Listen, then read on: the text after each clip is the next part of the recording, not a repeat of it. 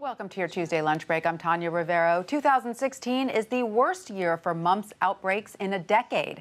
As of last month, the CDC had recorded over 3,800 provisional mumps cases across 45 states and Washington, D.C. That is nearly quadruple the number in 2015.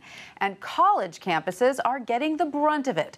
Joining us now to discuss is Vanderbilt University Vaccine Research Program Associate Director, Dr. Buddy Creech. Dr. Creech, thanks so much for being with us.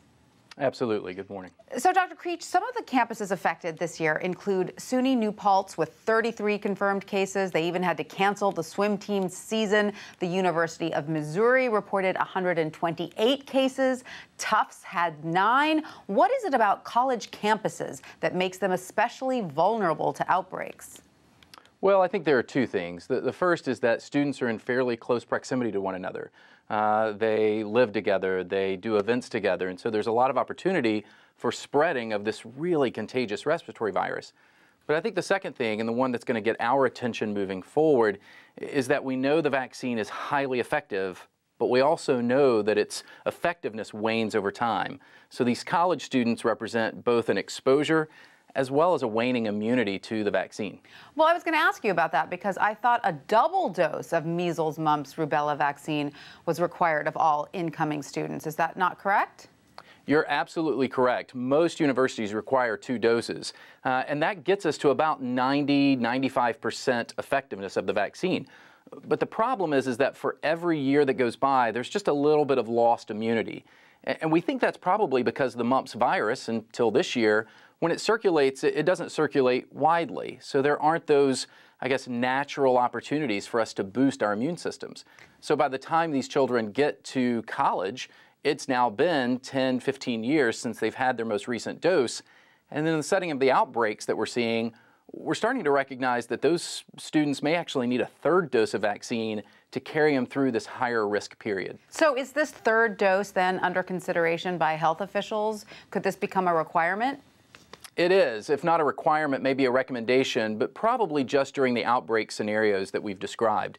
Every few months, the Advisory Committee on Immunization Practices meets together. This is a group of vaccine experts that look at vaccine safety questions, look at vaccine effectiveness issues, and this undoubtedly will be part of the discussion in the February meeting, which is coming up. All right, so let's look at the disease a little more closely. What are the symptoms and how does it spread exactly? Well, to answer the second question first, it spreads through simple coughing, sneezing, sharing of secretions one with another. But the challenge is it's very effective at being transferred from one person to another. You start out with flu-like symptoms in most people, and that's when the majority of transmission occurs. And then in most people, the salivary glands on the sides of the face become swollen, and that's the classic picture of mumps that we're used to seeing. And then for about 5 days to a week, you're contagious with those swollen salivary glands. That's a long time to be contagious. It is, especially in a college situation where you're living in a dorm, you're participating in events on campus, you're going to classes that are fairly large, and it starts in those first few days where you don't know that you have mumps, you just feel like you have a flu-like illness. And how dangerous is this? In most people, it produces this type of illness, a flu-like illness followed by swollen salivary glands, and you just need rest and fluids and taking it easy for a few days. But rarely we see complications of the nervous system, like meningitis. And in men, in particular, we see swelling of the testicles, which produces a tremendous amount of pain, and in some people can actually induce sterility in those men. So that's why we take this disease so seriously, and that's why we have such an effective vaccine to prevent it. Absolutely. So what steps would you recommend college campuses take right now, and what advice would you give parents with college-age children, and are there other groups that should be taking precautions?